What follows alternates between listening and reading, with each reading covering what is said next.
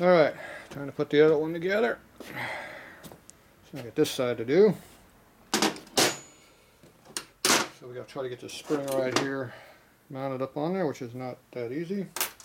It didn't want to come off, so if it didn't want to come off, it's probably not going to want to go on either, I bet. So, same deal, you got a big gap between the two bushings up in there. Try to pack it full of crap.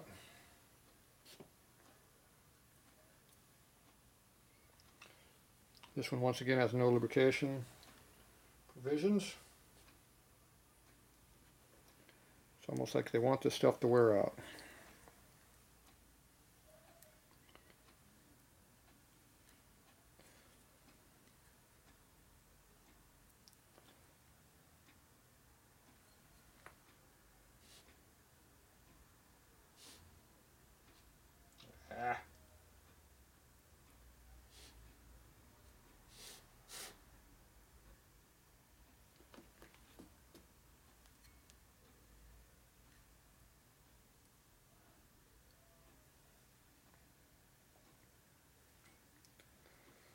Okay, a little bit there on the top. Got a big load I put in the bottom yet. There's a big wad up there, huh?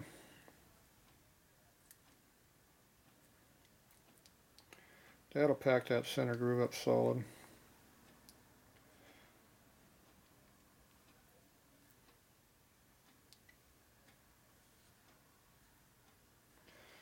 Okay.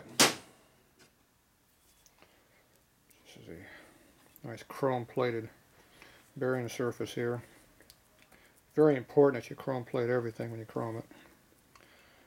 Can't be half-assed and not chrome everything.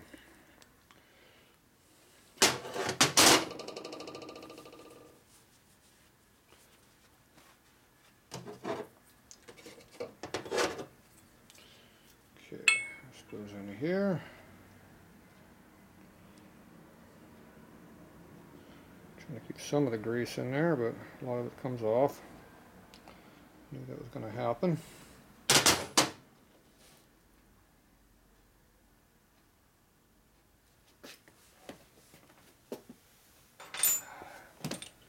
Actually, lubricate this side over here also. This is the rubbing block over here, so get it lubed.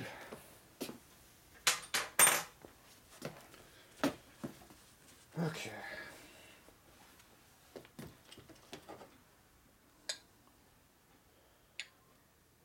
So I got this on backwards.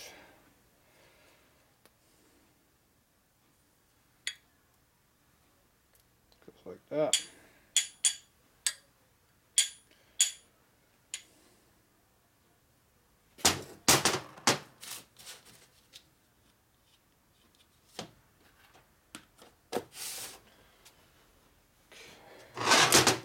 So now I got to try to get this spring to go on there.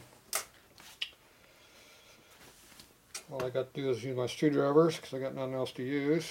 So I got to try to figure out how they did it.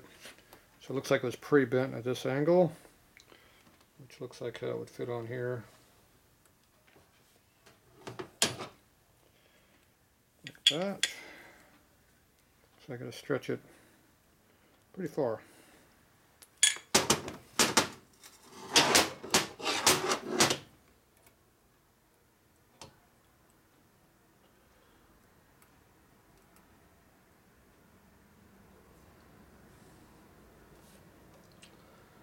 Alright, so how are we going to do that? Not very easily, that's how.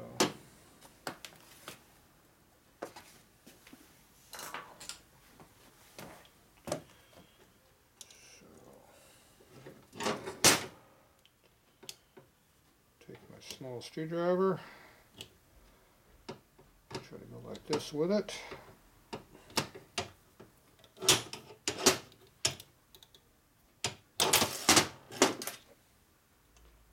Working very well. I'm pushing down on the part I'm trying to pull against.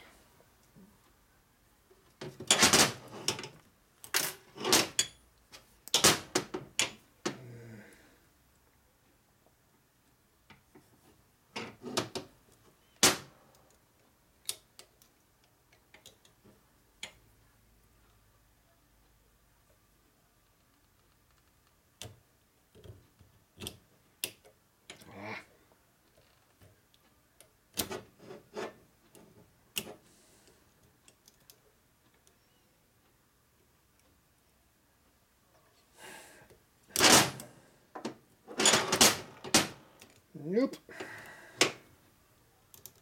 Let's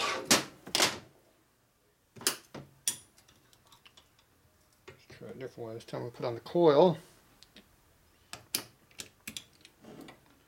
And just push on the upper coil. I'm just going like that on the coil and shoving on that way. Let's try it that direction. If one method doesn't work, try a different one. There we go. That was the method that works pretty easily. I pivot right off the lever here so you get good leverage. So you go like this, get really good leverage. Okay, there you go. That worked a lot better than the first method. Alright, so we got a big leak over here. Huh. Not sure. Got a lot of liquid over here on the ground that wasn't there earlier. Where that's coming from.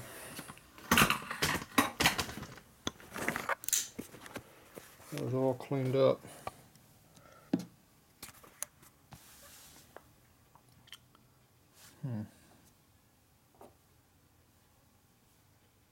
Master film is dry. There's no way it could have slipped off of that.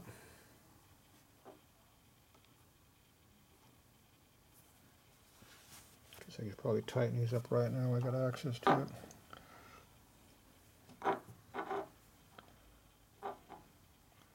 Shouldn't have been any residue. There might have been some residue on the line because that was right behind the master cylinder. So I'm assuming that's what happened. Alright.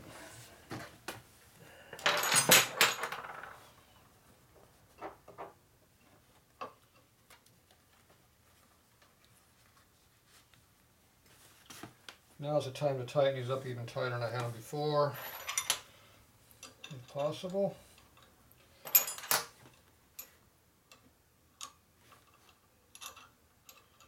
Hard to do this. That's tight as hell.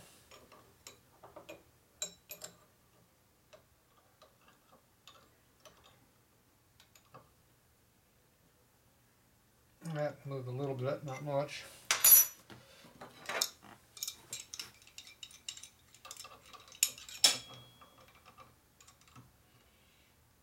Yeah, it didn't really move. Appeared to be tight. Okay, that's going to have to go up into there.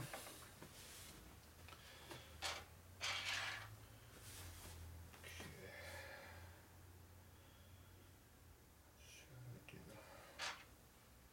So this is a grade butter bolt. Don't use it. Garbage. It's okay for mock-up, but don't use it. So we're going to replace this with a better bolt.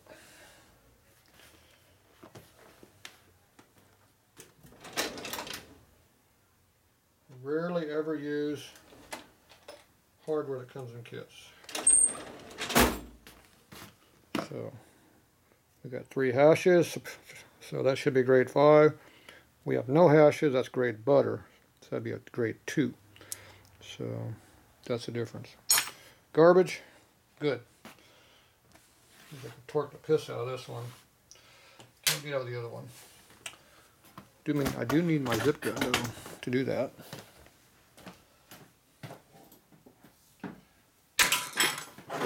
Zip gun. Helps to have a zip gun. Okay, so now we're going to go ahead and put this side together over here.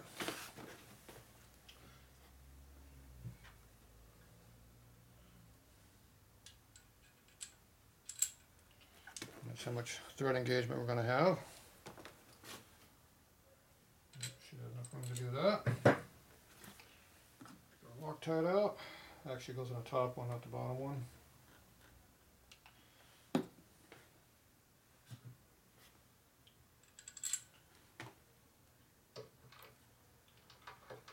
Right there.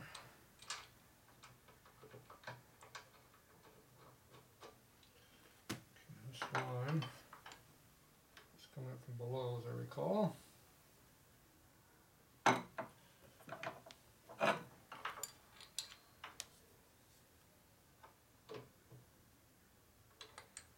Yep.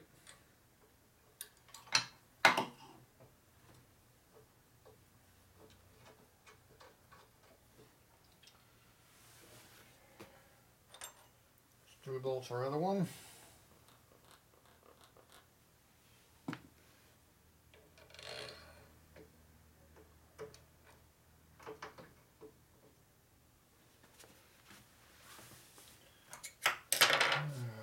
Wrenches that we got over here.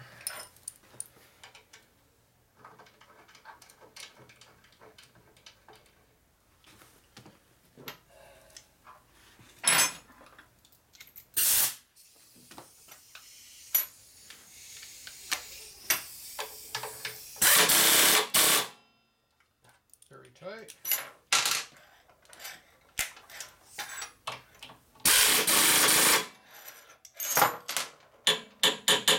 Looks good. It's good and tight, and it still works. It's a good sign. Okay, where's our two bolts for our master? Those are right here. Okay, so these, once again, grade butter, fine thread.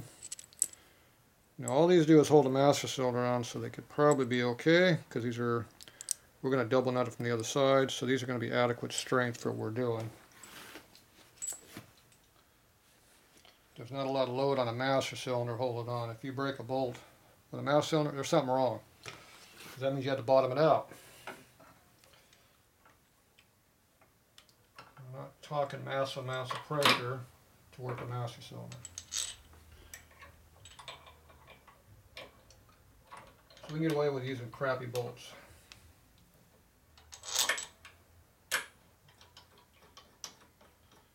Okay, so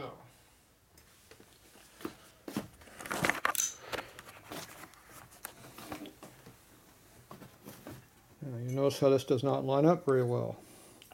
Now you can jam that up there like that and make it work, but you see your push rod angle is pushing right through the side of that body. That is not how it's supposed to be. So that means your master cylinder does not match your bracket. Now in this one here, we have two holes.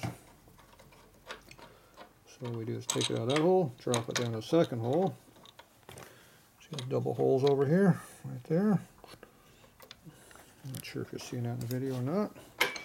So now, when you do it that way, see how this lines up with that hole, and it's pushing straight like it's supposed to. If you push a piston at an angle, either this way, or sideways, that way, and if you're out this direction also, it has the same problem. That will bind up your piston in there a little bit, definitely make it wear, and probably make it leak early.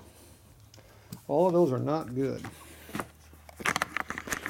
So line everything up so it's straight, you'll be a lot more happier. Okay, I need a half inch.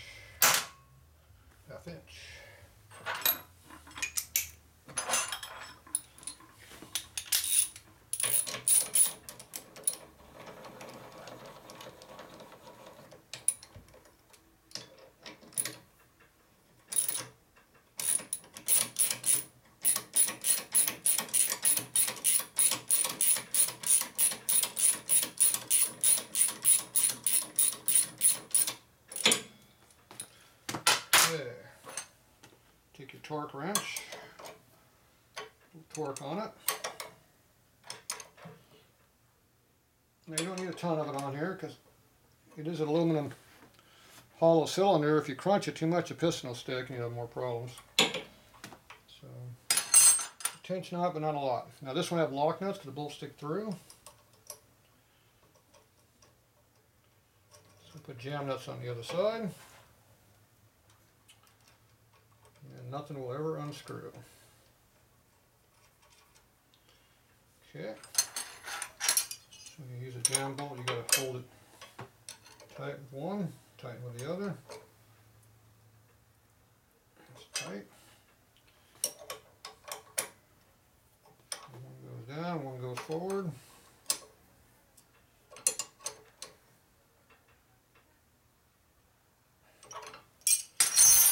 that's in there. So the jam nuts are back here. So the bolt's tight, like a regular bolt, and then on the back side jams the bracket and the bolt together. So those two have a fixed load on them. They're locked up here. That's secondary from over here. You can have this bolt hanging out with clearance out here and be tight, because you got the jam nut tightening it over there. So we got two torques. We got torque this way, and then we got torque right here. So that doubles it in. Okay, so that goes there. See, we know piston right here, so it doesn't work right now. Okay, we need to get this brake spun around so it's out of the way. Where's my foot peg at? Shift peg. So this is our peg for here. That's the one that goes right there. And you can see how the bracket makes it look like it's dirty. So I helped dull it off a little bit. We still got all this chrome out here, which is still pretty bright, but oh well, couldn't dull it all. I tried.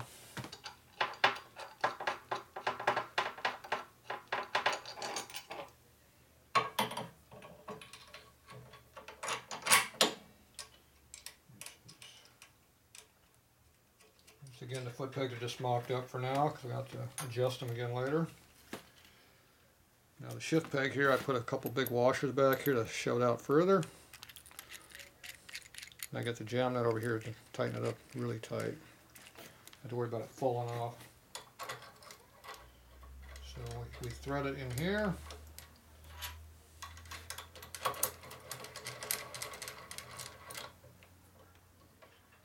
So you torque it with this one here. That's tight. And you put the jam nut on here over here, and you tighten that on also. Okay. So a little leverage on this one. So I pull that a little tighter, and I pull at the same time. Now it's really tight. So that's never going to come out of there. Okay. Brake's a little soft for some reason. I'm going to go over here on the other side. That out of the way. Okay, we got to work on our caliper here a little bit.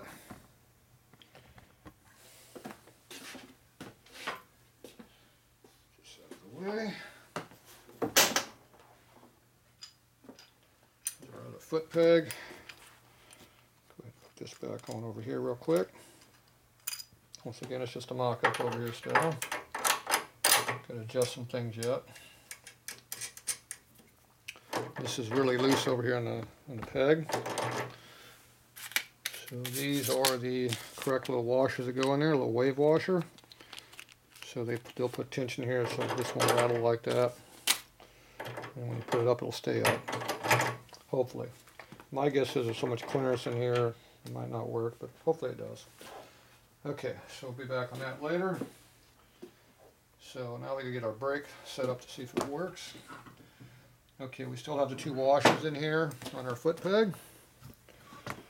On our foot peg, on our caliper. You see the two washers right there still. So that means I can actually check the brake over here while it's in the air right now. So what we're going to do is we're going to hit the rear brake. Make sure it works. That works not too good, it's in gear. That means it doesn't roll with the squat. So that means I got to come over here.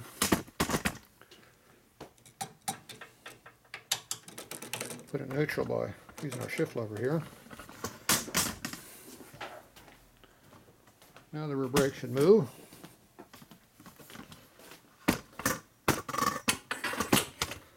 Okay.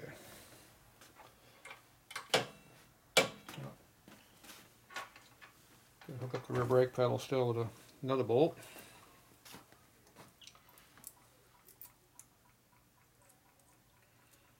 Ooh, it's dangerous.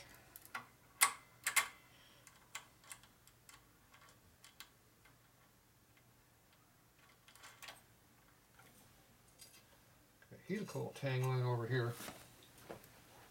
Those are dangerous. Okay. Okay, the brake works now. Okay, let's see if the rear wheel works.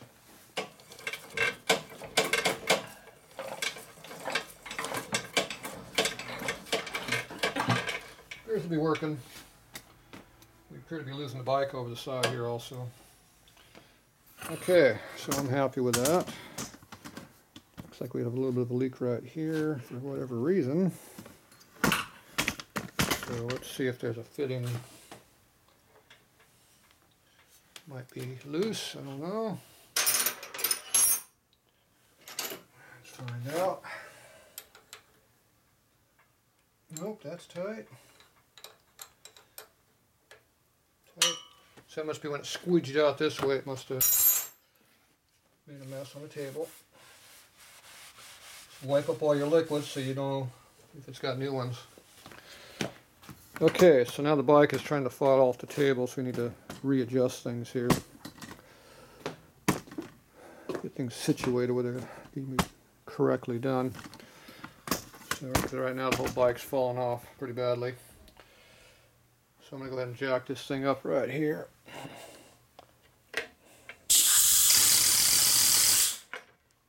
Okay. Bike's trying to fall over again. Let's get the camera out of the way so I can get working over here. Watch the bike fall off. Okay, we gotta drive this thing back up on the table. Something just fell off the back over there. Oh, nothing important. Okay, get that over there like that. Slide it over there like that. Underneath, under it.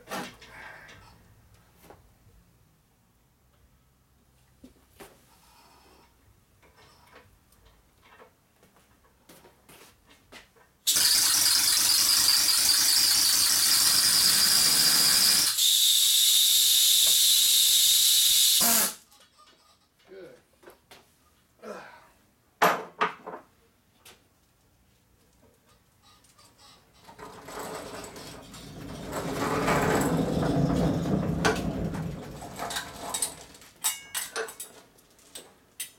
I'm on the wrong side of the bike.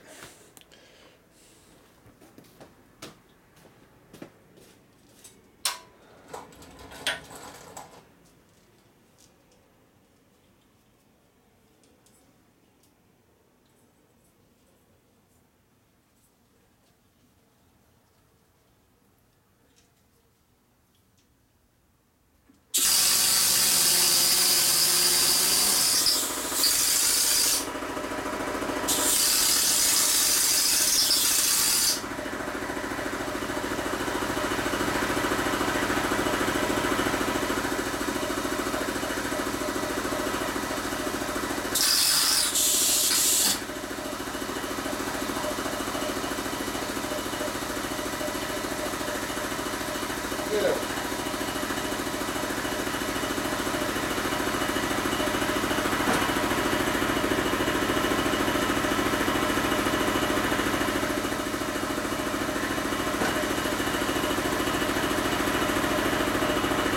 All right, bike's in the rack. We'll be back.